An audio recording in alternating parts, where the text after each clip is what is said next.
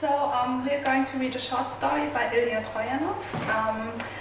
And just to prevent any confusion, we want to let you know that there's only one narrator in the story, but we're going to share his part, so please don't be confused about that. Okay, the story is called Game for a Zoo. Building a zoo is no easy task, not for a small town out in the provinces, especially not these days. What we have to help build is socialism, says the party secretary, not a zoo. There's no arguing with the man. Even if all we are talking about is a modest little pen with a few roe deer and a couple of red stags, a few peacocks, some guinea fowl, mountain goats, and maybe a limping fox.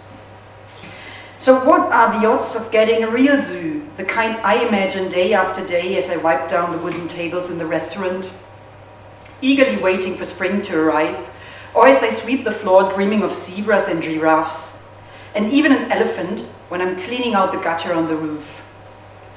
When the first guests sit down on the patio overlooking the lake, order beers, gaze at the craggy knolls and stretch their limbs out into the early summer, a lion scampers through my mind. I shake my head slightly, almost imperceptibly, and go on serving kofta and kebabs the whole summer long, all the while dreaming away. Years ago I figured out exactly where it should go, a fallow meadow stuck between two coves on the other side of the lake. Every day I look at this bright spit of land jutting out the thick forest and rising up the slopes. In summer, once the sun has gained a foothold, half the town gathers at our lake, and that half could walk around the lake and straight into my zoo, where they would just enjoy themselves. Then they could fortify themselves in a restaurant on their way back. Nor would visitors from out of town, including the high society from the capital, pass up the chance to see our zoo, even if it didn't have any lions or elephants. My dreams know how to be patient. The restaurant gets renovated, the terrace expanded, the meadow in front of the forest keeps growing wild, and one day, for no reason at all, and not due to any pressure, the party committee decides to act on my proposal and approves an animal pen on the north side of the lake. And what a joy that they've entrusted the task to me. As it happens, I'm quite familiar with our country's wildlife. Right away, I managed to get hold of a few roe deer and one red stag, then 5 mountain goats a little later on. I buy a frail old dancing bear of a Roma man with a bad case of gout. By now, it's pretty impressive. The little pen with the native fauna. I plant bushes and trees, fill the water troughs, paint a few signs, and call the vet from the provincial capital when the first roe deer gives birth. And every day I take my dream walk by the lake, never losing sight of what's still missing, of what could transform this pen into a genuine zoo. Something from very far away, something different, something like, well, for example, a giraffe. A giraffe? No problem, uncle. That from my nephew Groston, who's done amazingly well for himself. He works in a ministry in the capital and comes to visit us once a year in his official car. What do you mean? No problem. You're in luck, uncle, and your luck has a name. Sékou Touré. Sékou Touré? No, Sékou Touré. Don't you listen to the news? The baboon that stood up to the leopard, the spider that outwitted the hydra. What hyena? Hyena, sorry. De Gaulle, uncle. General Charles de Gaulle. Don't rack your brains, it's complicated. Geopolitics. I'll tell you what you need to know. For now, just remember, we have a new friend in Africa, and pretty soon we might even have a... In Africa? Supplier. What does he supply? Giraffes, for example. Giraffes, or gnus, or gazelles. How do I know? Maybe there'll be a lion in you, for you someday. A lion? I wouldn't count it out. Now that would be a zoo. With a lion there, it would be a real zoo. Let's see, Uncle. Leave all the rest to me. I no longer have to wipe tabletops. Now I'm in charge of the pen and have more time for thinking about the hyena, the general, and my nephew. A happy coincidence. Someone from our family with connections to Africa. Serendipitous, because the fact is, giraffes don't live anywhere else.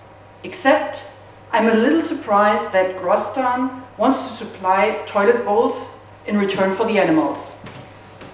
Maybe he was just joking. I don't always understand him.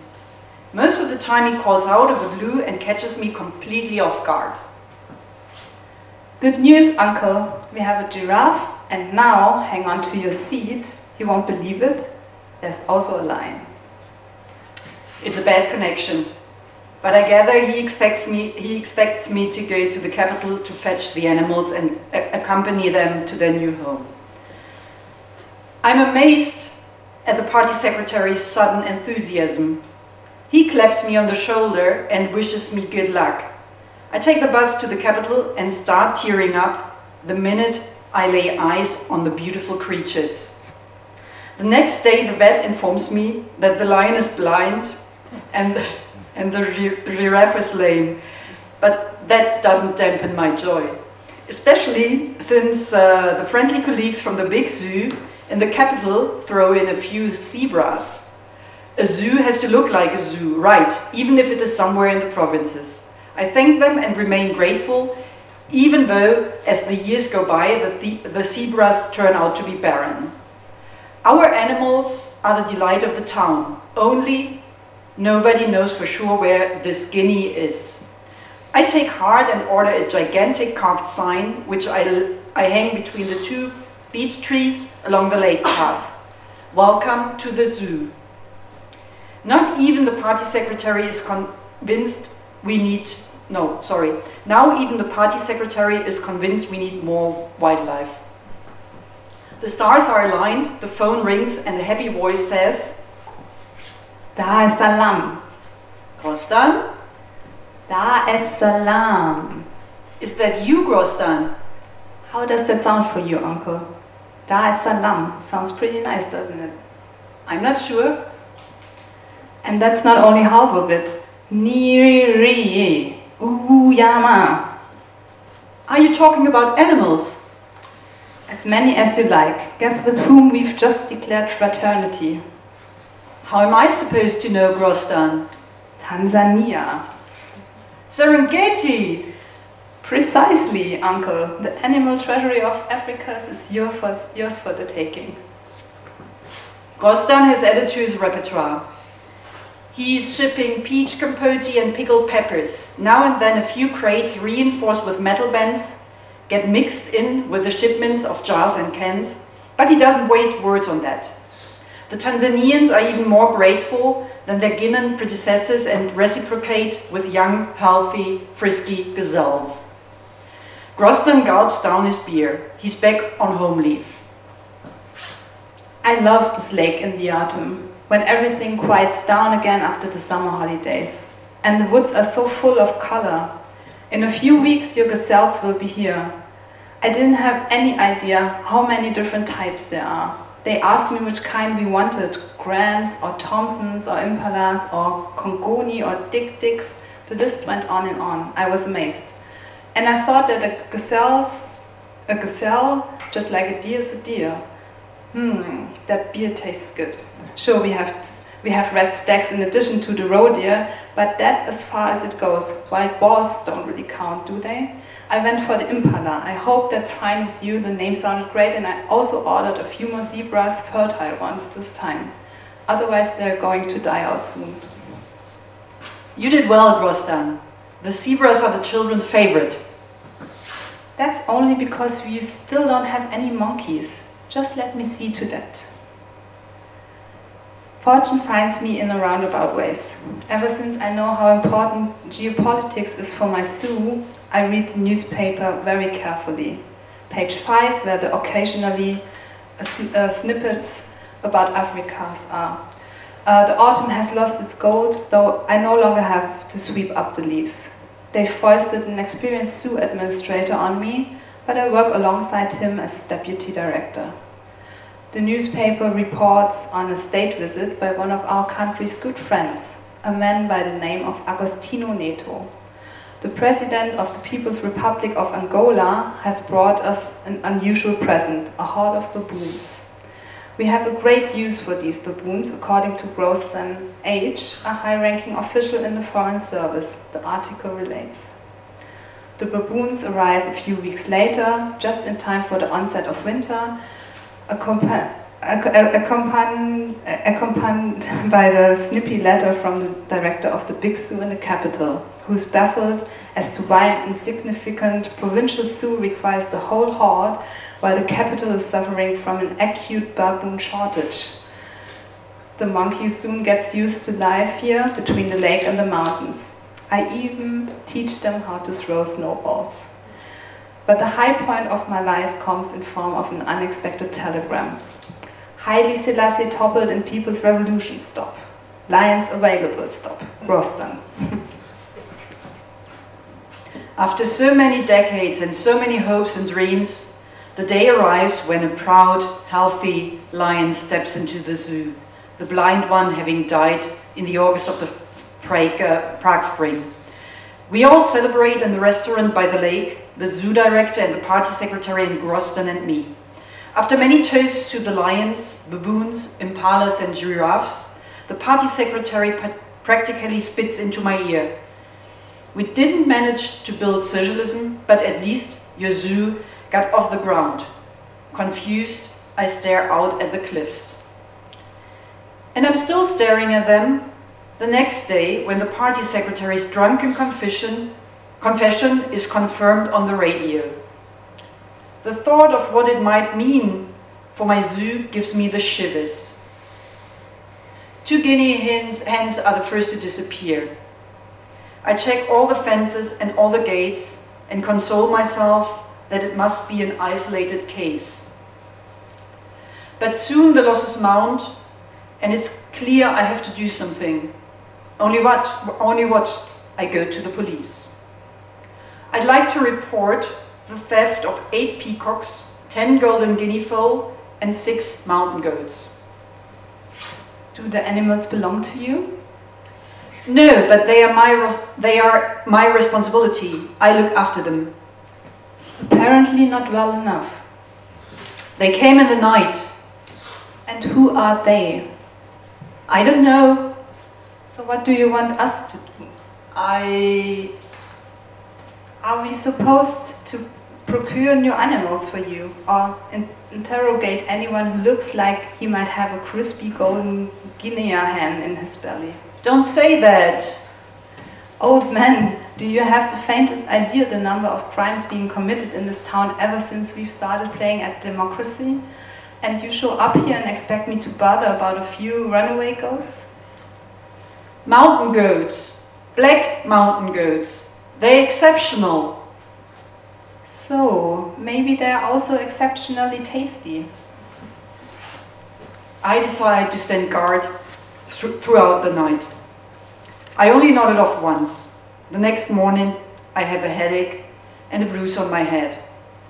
4 roe deer are missing. The thieves used a wire to shut the gate when they left. They're bound to be in the forest, so I spent all day traipsing through the woods. I know every nook and cranny, but I overestimate my strength and collapse in a clearing. The ground is wet from melted snow. First I see ashes, then the rib cage of a goat. My heart freezes as never before. The scene before me is one of a big battlefield. Bones all around. It stings. A flayed hide is lying next to a tree and it stings. Not even Grosden can help me. He's been delegated to South Africa, where his task is to make new friends as ambassador.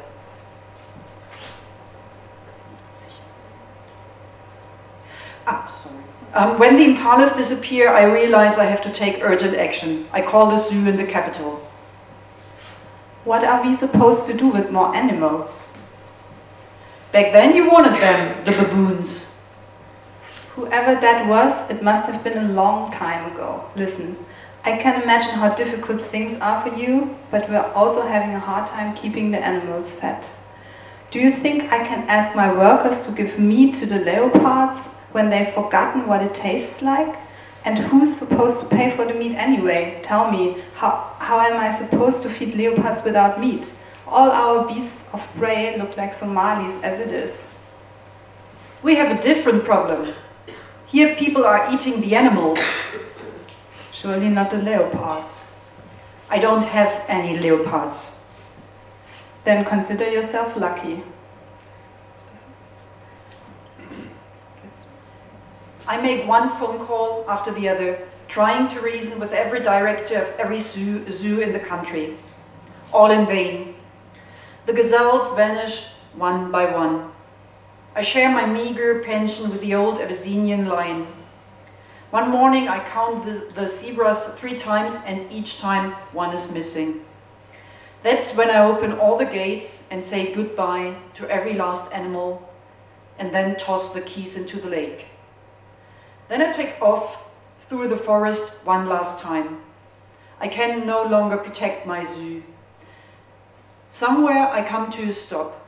I start to howl without shedding tears, and in my ears it sounds like the feeble yapping of an old wolf.